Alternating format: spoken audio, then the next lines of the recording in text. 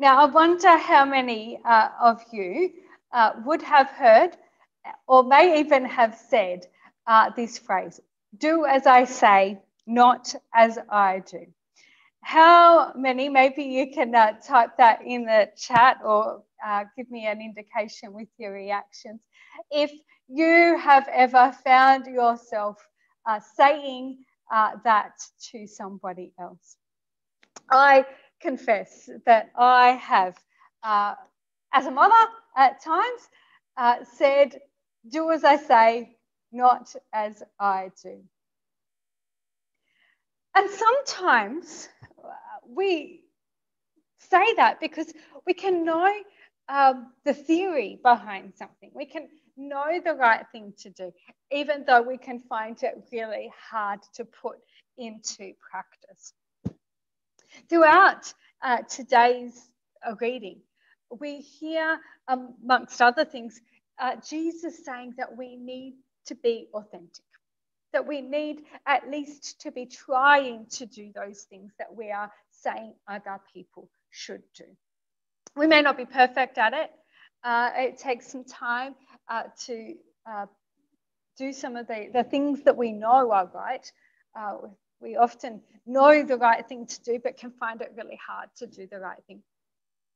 But when we have a different set of standards for others than we have for ourselves, that's when we have a problem. And that's what we think of when we think of that word being a hypocrite, where we don't hold ourselves to the same standard that we expect from others. Now, this term hypocrite, which isn't actually part of our Bible reading, but if you kept reading chapter 23, you would see Jesus use this term hypocrite repeatedly. And this word comes from stage actor in Greek. So in Greek, it meant a stage actor. The Greek word itself is made up of two Greek words that literally translate an interpreter from underneath. Now, this phrase may seem a little bit unusual, an interpreter from underneath. But this makes more sense when we understand that actors in ancient Greek theatre wore large masks, not just small masks that just covered their face, but really large masks which indicated which character they were playing. And so they interpreted the story from underneath their mask. They were play actors playing, wearing a mask and interpreting from underneath. It has been said that all the world is a stage and we are all actors in it. One man in his time plays many parts. As people, we do have different roles to play as we go through life. We may be a child at some stage and we grow up to be a wife or a husband, a partner. We grow up to be a teacher or a firefighter or a policeman or different roles that we may play. Each one of us takes on some of these different roles. The difficulty in life is playing each of those roles authentically, still being ourselves in each of those roles. Just recently, I started watching The Crown on Netflix. And although the story is of Elizabeth and it's based on historical facts, the truth of it, I'm not going to comment on. But in the story, in this representation, we see this tension between Elizabeth, the young queen, a person, a daughter, a wife, a sister, a mother, a tension between her as that Elizabeth and the Elizabeth, the queen, this new role that she is in. this role of the crown. As I said, we all play different roles at different times. And for many of us, although not to the same extent as we see with Elizabeth and Queen Elizabeth, there are tensions between our authentic selves and the roles or the jobs that we are in.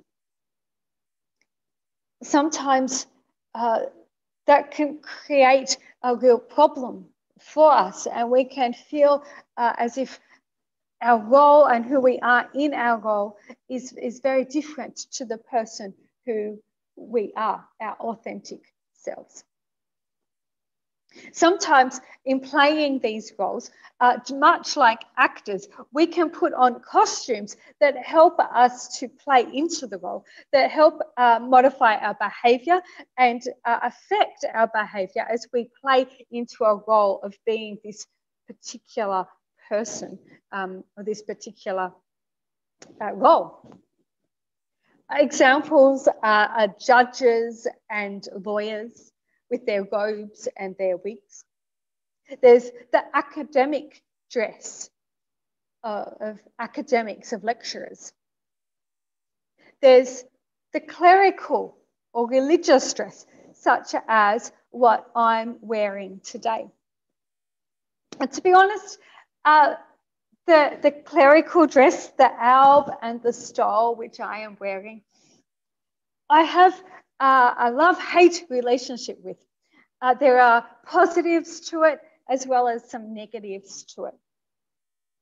One of the times that I do wear my alb is for funeral services. I find at a funeral service where it helps identify who the minister is and the position that I have. If people need to come and speak to the minister, they can more readily identify me. And because a funeral service, there's lots of people gathered who haven't necessarily met the minister, unlike in the church where we've got regulars who come. It means that I can stand out. So there can be some positives in standing out. But there's also can be some negatives, and we'll get to those in just a moment. But another positive about the alb is that when I put it on, it doesn't matter what I'm wearing underneath so much. You can't see what I'm wearing underneath. And so I often do find that at the end of a service, when I've been wearing the alb, I'm more likely, as people leave church, to comment on something of the service, something of the sermon, a prayer, something of the context of the service itself, rather than the dress or the skirt or the top that I'm wearing. So I find that can be a positive. When I very first got my alb, and I went into the church stores in Sydney, and I got them to measure it up, and they were measuring, and it's quite long, the sleeves. And when you're also going to be playing with candles and playing with the communion elements, and you're worried about big bulky sleeves knocking things over and potentially setting fire, these things go through your mind. And so I did say, oh, it is quite long. Does it need to go down that long? And the lady who was measuring me up said, well, yes, we need to make sure that it covers your Rolex.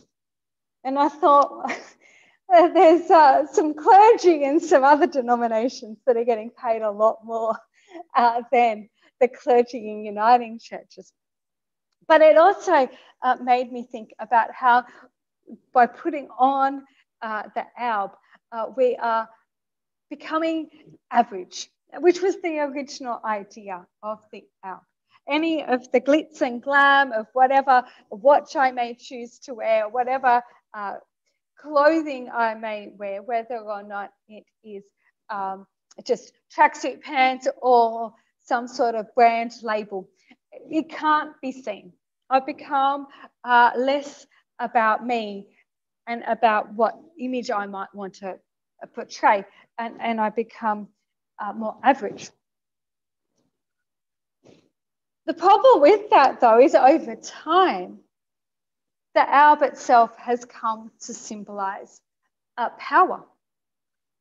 As religious leaders have abused their power, as they have covered up also that abuse of power, which was uncovered and exposed by the Royal Commission, it has left society not trusting church leaders. And so it has now become a symbol of distrust. So our costumes, our uniforms may have positives, and they can help create identity, make people know who's who, but they can also portray misuse of power. We also, in our Bible reading, saw that it's not just the costume of people that can be a problem, but also the title. And Jesus warns against using titles. In our examples, we've seen some titles: Her Majesty, or Your Honour, or Reverend, or Father. But even without specialised uniforms or costumes, and without these specialised titles, we can still create identities and false identities. In the Bible reading, it mentioned the Pharisees were wearing phylacteries and also the prayer shawls and the long tassels. These weren't things that were unique to the Pharisees. That wasn't their uniform or a Pharisee costume. That was something that the Jewish people, the Israelite people, would have worn. Jesus would have worn these things. The issue with the Pharisees was that they wore them elaborately. Instead of having a phylactery that was small, it's a leather box, cube shaped, that's bound to a person's hand or to the forehead with leather bands. Instead of having little discreet ones, the Pharisees had nice big ones that made everyone see them and they stood out. The same with their prayer straws, with the extra long tassels so that they would stand out and look special. It was about being showy and about raising themselves above the others. So they were using the everyday things, but abusing that use to elevate themselves above others. Today, we still can create images of ourselves and present ourselves to the world in a way that lifts us, or that attempts to lift us above others. And we see this particularly within social media, Facebook, Instagram, where we're not just taking photos of what we naturally look like when we wake up in the morning, but we're taking selfies with just the right lighting, posing in just the right way to get just the right angle, just the right background, using a soft filter to just soften the edges a little, or maybe even we touch up our photos to take away the blemish and take away this and that. And we present to the world a false image. Now that's our physical image, but we also present to the world false images in relation to some of the other things that we talked about. Posting about the new great thing that we just bought, the new great TV, the new great car, the new great whatever, the new great job that we've just landed. All of these different things to elevate ourselves, to make us look good, showing off our good and polished bits to the rest of the world. We can hide under these images. We can be guilty of being these play actors, these hypocrites. But Jesus calls us to honest center stage living, of being honest about who we are with ourselves and with others. Jesus calls us to the way of Jesus, that we are to live the way of Jesus, to live the humble way, that we are to walk the walk and not just talk the talk, that we are not to be about fitting in and getting approval. It's not about seeing how many likes we get on Facebook, but it's about doing what is right. And it's about doing it in love for God and love of neighbour.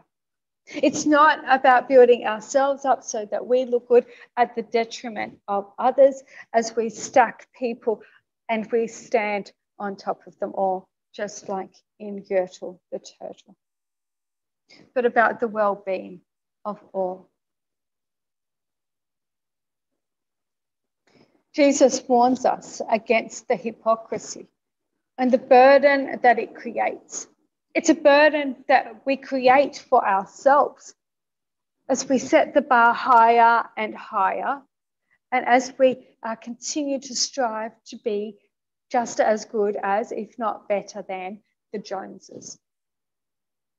And it creates for others a burden as they too try to live up to the images that others project. Jesus calls us to be authentic, to live lives that are humble and authentic. Jesus calls us to be who we are. We don't need to hide our imperfections. We don't need to be presenting an image that we are perfect and that we have it all together. We are to embrace our imperfection. And rather than hide them, to show them, to live into the vulnerability that being imperfect is. For blessed are the poor in spirit. Blessed are those who mourn. Blessed are the meek. Blessed are those who hunger and thirst for righteousness. Blessed are the merciful. Blessed are the pure in heart. In Japan, there is an art called kintsugi. It translates more or less as joining with gold. Broken pottery is taken and is repaired with a seam of lacquer and precious metal.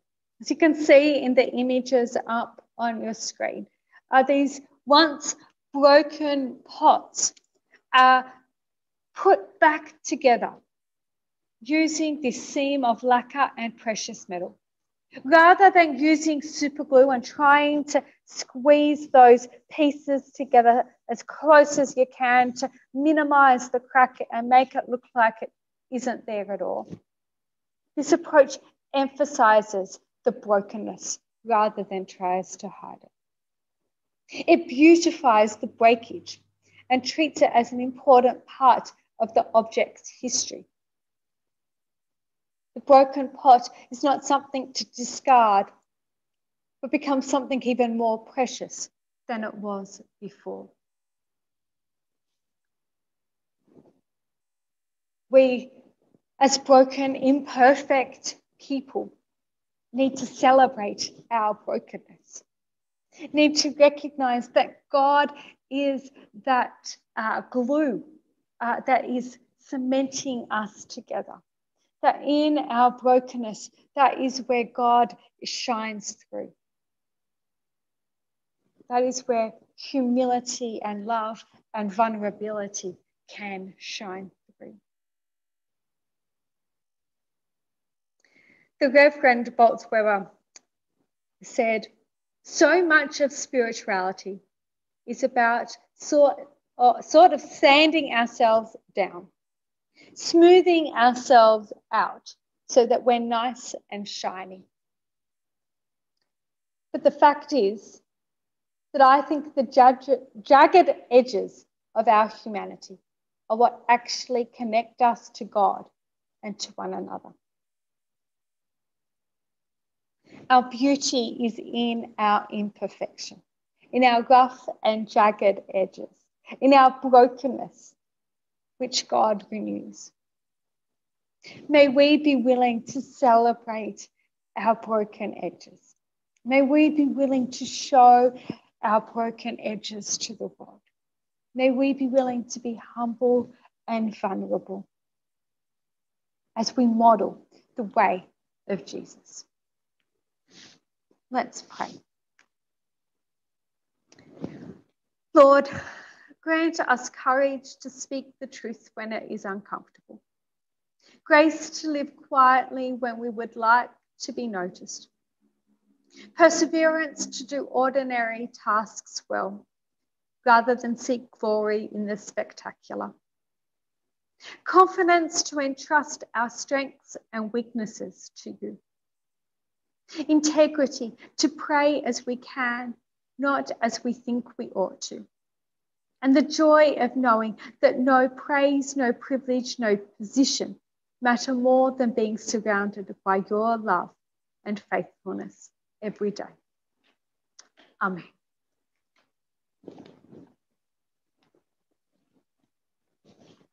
Although we are not taking up a physical offering at this time, there are people that are still giving to the life of the church, electronically and also through service and time. So we pray now for the offering that people make. Let's pray. Loving God, you call us by name, bringing us deeper into you, into community, into love. We thank you for the gift of this and hold our hands humbly, offering what we have, knowing that you receive what we give, even when it's very little. We pray you may bless our offering and multiply it. Amen.